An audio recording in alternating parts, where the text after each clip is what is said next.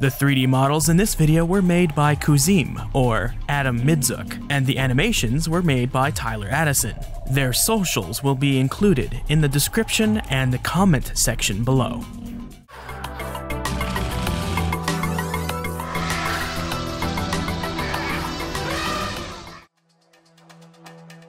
Pterosaurs were the first group of backboned animals to evolve the ability to fly. Sure, they were beat by the invertebrates and their bizarrely efficient techniques, but pterosaurs took it in stride and became the best flippy flappies until the dinosaurs took a crack at it. I mean, pterosaurs also took the gold in being the largest things to ever fly, so birds can suck it. The pterosaurs, or flying reptiles, originated sometime in the Triassic period. They evolved from a handful of possible groups of weird archosaur or archosaur-adjacent reptiles with varying degrees of hoppiness, flappiness, and warm-bloodedness. Traditionally, pterosaurs were thought to have been restricted to relatively small size from the Triassic until the end of the Jurassic periods, before ballooning in size due to new evolutionary adaptations in the early Cretaceous, leading to giant air masters like Quetzalcoatlus, Pteranodon, and Thalassodromeus. Those small sizes being wingspans of anything up to 1.6 meters, 5.2 feet. It was also hypothesized that this shift from small-bodied, long-tailed forms into the huge-skulled, big-bodied, short-tailed forms was due to competition with avian dinosaurs during the Cretaceous. A brand new Scottish specimen of an unusually large pterosaur from an unusually early time was just described as Dearc skianach by a team of scientists in February 2022, and it both answers and asks a whole set of questions about pterosaur evolution. All the way back in the pre-COVID times of 2017, PhD student Amelia Penny was scouting for fossils along the coast of the Isle of Skye in Scotland as part of an expedition team with the University of Edinburgh, funded by the National Geographic. Penny and team were specifically at Brothers Point, looking through rocks that belong to the Liault Shale Formation, which dates to the Bathonian stage of the mid-Jurassic, so about 168 to 166 million years ago. This rock is a kind of limestone that has a bunch of fossils of invertebrates throughout it, creating a sort of bread pudding or fruitcake-like texture of bioclasts connected by a limestone matrix. The limestone and bioclasts tell us that when this rock layer was being laid down, the environment that is now a cold Atlantic coastline was once a warm, lagoonal, nearshore environment. While looking for fossils at low tide, Amelia found the skull of a flying reptile peeking out of one of the huge hard layers of rock that is literally attached to the beach. Too bad it wasn't one of the mobile rounded boulders. The team had to work fast before the tide came back, so they went at the rock around the fossil with diamond-tipped saws to chunk it up and take it out. The team almost lost the fossil as they had to stop cutting as the tide came in. They'd run out of time. After worrying about the state of the now slightly fresher fossil in the briny waves, the team went back to collect it at nearly midnight. Thankfully, they found that nothing had happened to it, and brought it back to the university intact. Once back at the university, they were able to chip a lot more of that limestone off the bones to get a better look at them. All told, what they had found was a rather complete skeleton of a medium-sized pterosaur. This skeleton is the largest and most complete found in Scotland, and is reportedly the best British skeleton found since the days of Mary Anning back in the early 1800s. The skeleton consists of most of the torso, the base of the tail, chunks of the pelvis and shoulder girdle, the humerus, parts of the radius and ulna, the hands, and bits of the wing, most of the neck minus the neural arches, and the entire skull minus the very top. In fact, the fossil looks like it got a buzz cut a little too close, and the entire top of the skull got sheared off along with all the fragile parts of the vertebrae. That's definitely due to erosion, since the top of the fossil was the part sticking out of the rock. Once all these bones were described, the research team decided to name it Dearc skianach.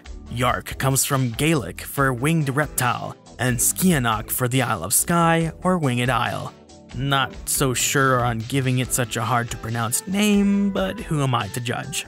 This three-dimensionally preserved skeleton belonged to a rather large pterosaur, as I've alluded to. In order to get a good body estimate, you need a good wingspan. Dearc doesn't have enough bones to give a perfect wingspan estimate since it's missing some bones here and there. As such, the research team were able to come up with a few different wingspan scenarios depending on different metrics. To get a wingspan estimate, the team compiled the complete wingspan measurements of two other pterosaurs, Rhamphorhynchus and Dorognathus, and then did some math stuff that gave them an equation they could use for Dearc. Let's bring in Mr. Man from Animal Planet's The Most Extreme to get a good comparison with this new pterosaur. Using Rhamphorhynchus estimates and the skull and humerus lengths of Dearc, this specimen of Dearc may have had a wingspan of 2.2 to 3.8 meters, 7.2 to 12.4 feet. Using the Dorognathus estimates and the humerus length of Dearc, the wingspan was about 1.9 meters, 6.2 feet. Thanks, Mr. Man. These estimations all make Dearc the largest Jurassic period pterosaur yet known. This also lines up with its head and humerus being the longest of any Jurassic pterosaur as well. The research team suggests that the larger wingspan estimates given from using Rhamphorhynchus are the more valid estimates because Rhamphorhynchus is more closely related to Dearc than is Dorognathus. On top of that, Rhamphorhynchus is now known from a huge sample size of tens of dozens of specimens, ranging in size and age, which gives a good idea of how they changed as they aged. Turns out, Dearc was still growing when it died.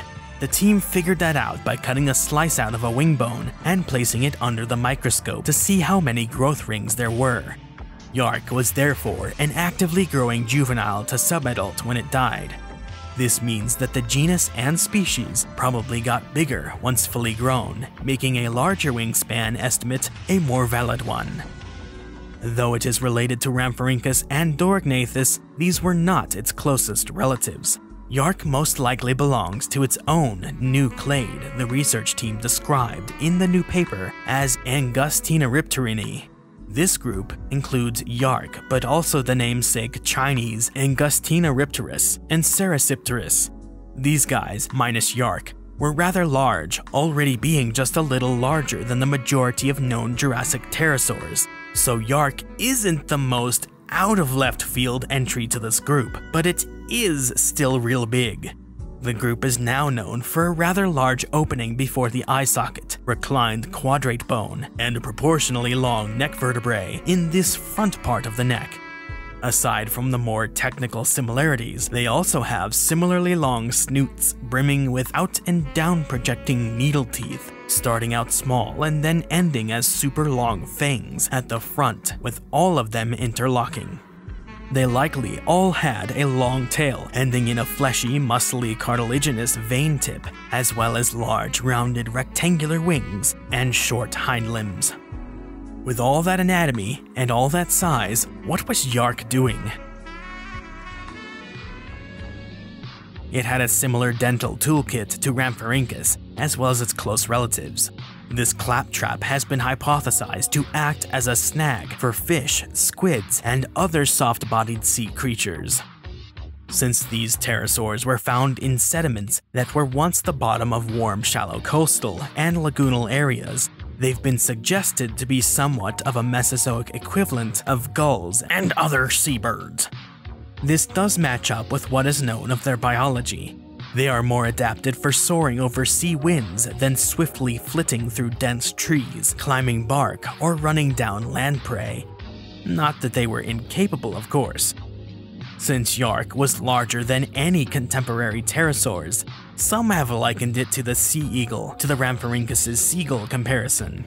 In that case, it may have been more adapted for larger prey items, but those teeth still strongly suggest a diet of slippery or soft-bodied prey. They aren't good for fighting large prey items.